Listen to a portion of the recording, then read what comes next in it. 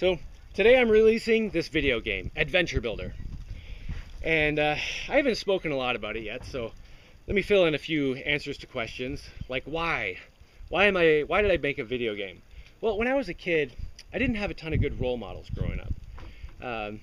One thing I remember hearing a lot was, you know, it's only a lie if you get caught, which is not the best thing to hear when you're a kid. And then TV and radio and all this media was pushing greed and selfishness. That's how you get ahead in the world. But then I'd play these adventure video games, and I'd go on these huge adventures, and I'd learn hand-eye coordination and resource management, and then I'd get to the end of the video game, and it would have this message that says, wow, you're a great hero, way to go saving the world, or something like that. And the best lesson I got from these video games was to care. Because I get that message at the end of the video game, and it really made me feel like I was on some kind of special quest to do good in the world. And then I go out into the real world, and if I saw an opportunity to do something good, to help someone, to take a lie and turn it into a truth, I would think, yeah, I'm going to be like that video game character, that video game hero.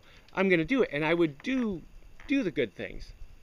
And often I would get ridicule from other people saying, what are you doing? What are you wasting your time doing these good deeds for? You know, that's not good. That's not how you get ahead in life. You gotta be greedy and take and all this stuff.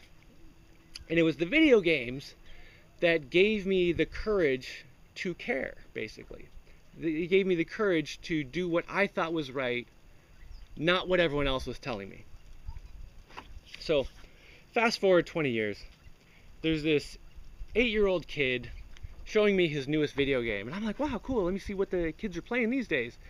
And he's like, wow, look, I can light this guy on fire. And I was like, oh, why are you lighting him on fire? Oh, because it's funny. And I'm like, wait, is he like an evil robot, or is he an alien come to destroy the earth or something? Like, no, it's just some guy walking down the street. I can light him on fire. It's hilarious. And I'm like, no. So when I had kids, I decided I need to make a video game.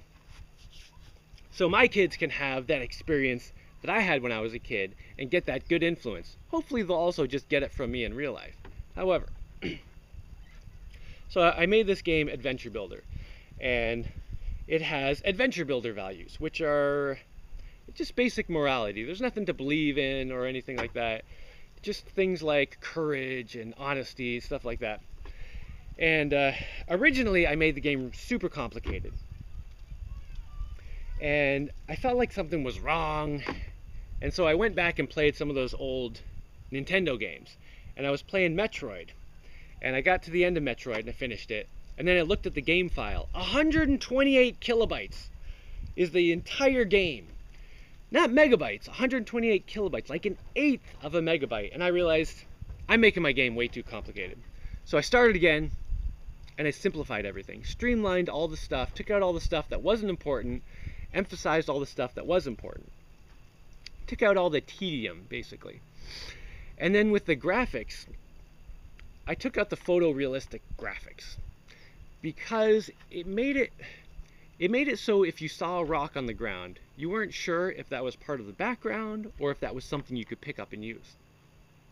So I simplified the graphics, and I realized if I take advantage of the way a video game works, as opposed to trying to make them realistic, I can color code things to divide them into categories, so it's easy to tell what you're dealing with in the game.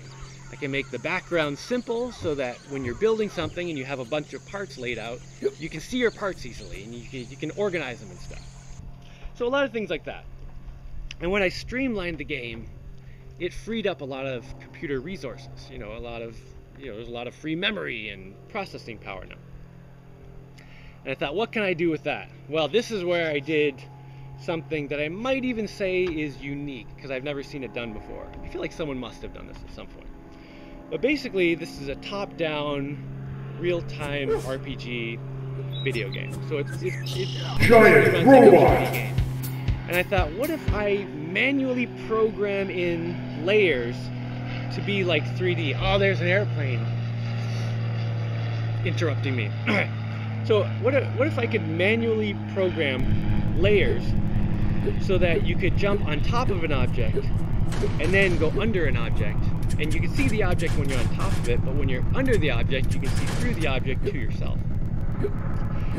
At first I thought it was going to be complicated, but 20 minutes of coding and it was working. And it works really well, and so I put it in the game. So now there's this 3D world that makes it a lot more interesting than it was when it was a 2D game.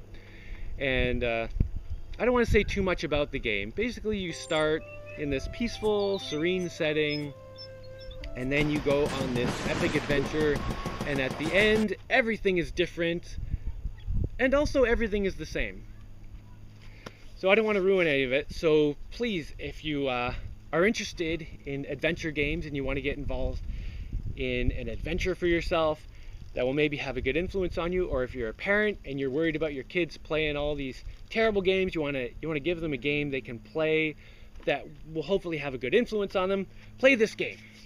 And if you want to just go check it out for no reason other than to get it more views so it gets higher in the ratings, I'm not going to complain about that. Oh, and the last thing, I'm putting it out there for free, just for donations. I know this is a little bit idealistic, maybe even naive of me. However, that is my preferred way of things working in the world. And I've been living on donations for a while, and as long as you guys keep making that possible, I'm gonna keep doing things that way. Okay,